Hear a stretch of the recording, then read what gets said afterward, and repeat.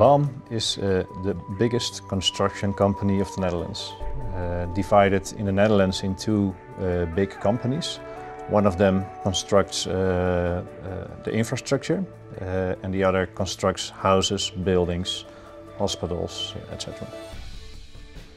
We are going much more on an agile way of working within the IT department.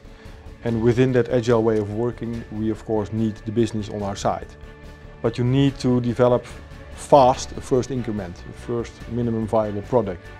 And when you see that product and you try using it in test kind of circumstances, then you know what the next step should be, and the next step, and the next step.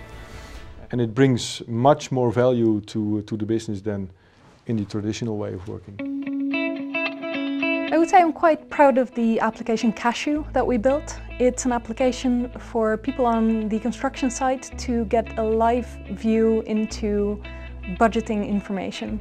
So that means when they need a crane, for instance, they can look up the budget, see how much is left, how much is available, and they can rent what they need if it's still within budget.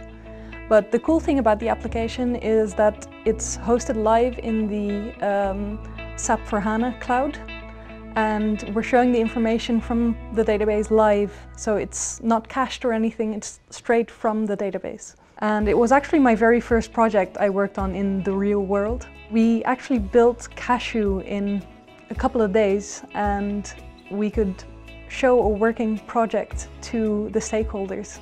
So that was amazing, and we did choose to continue development in Mendix as opposed to our previous choice. It's a really simple app, but the impact is enormous, because what you see right now is a lot of people in project execution are procuring items or labor, and they don't have a clue about how their financial status is from the project, and that really going to shift the way our project execution colleagues are dealing with procurement. So hopefully it will impact on our project margins.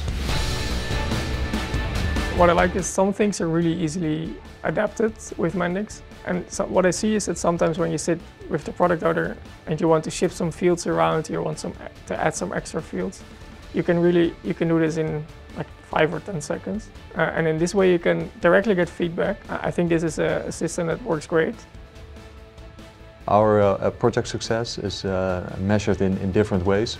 For me personally, the first thing is our customer happy? That's of course the goal of our department, is to make our end customer, make them happy and keep them happy.